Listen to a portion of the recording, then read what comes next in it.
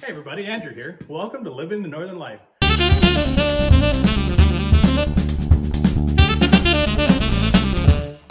Today we're back out at my stepfather's place. Gonna work on the trailer a little bit. Gonna give you guys all the measurements to it, but if you haven't subscribed to the channel, please subscribe, help us out. Give us a like and leave your comments down below.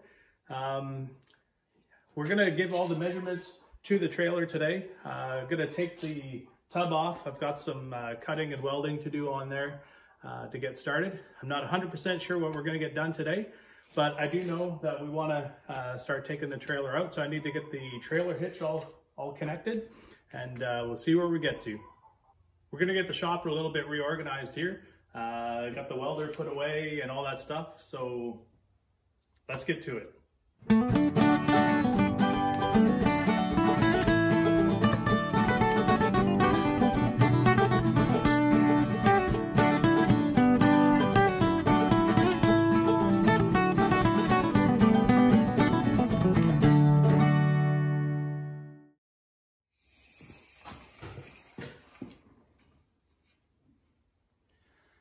So the tongue is 6'6". It's got a 1/4 inch cap on the end of it. It could be 1/8. All my end caps could be 1/8.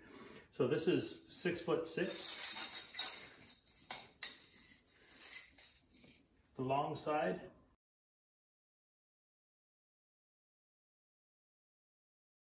is 8.5 for this side and this side. These are 16 inches. The middle piece is 1 foot. This is 11. The beam is 24 inches. They have 1/2 inch. The walking suspension is made out of a 1/2 inch plate. The outside one is 8 inches. The inside is 5. Both of those are on this are the same.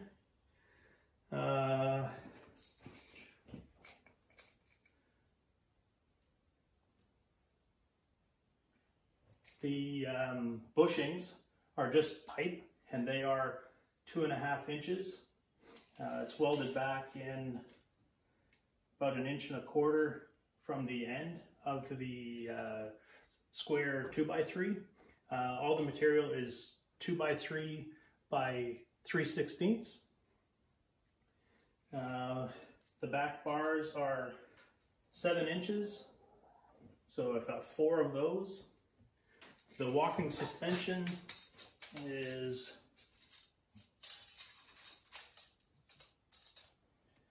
30 inches.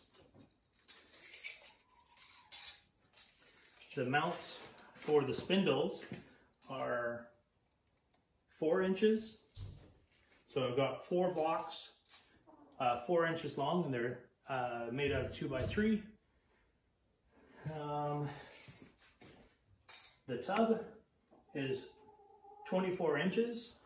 Now I would have made my tub just a little bit different. I probably would have put these beams on the outside, but what I should have done is I should have got the tub made and then built the structure around it.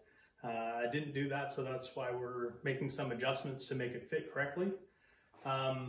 So I would have made this top one.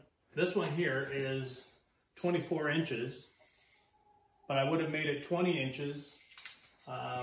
So this one would be 20, this one would be 18.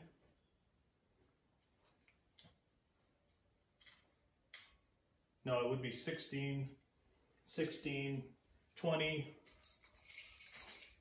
And then these pieces here would have been on, or these guys here would have been on the outside. They would have welded on the outside of this and give my basket some support on here. But that was my mistake, learning process here as well. Let's give you some measurements on the basket. So these angles are 60 degrees or 120 degrees, however you want to look at it. The overall length is 5 feet.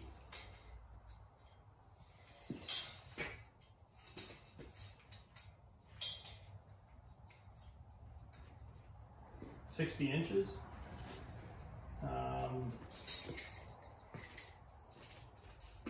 On the outside here is 5 inches, so I've got 6 at 5 inches.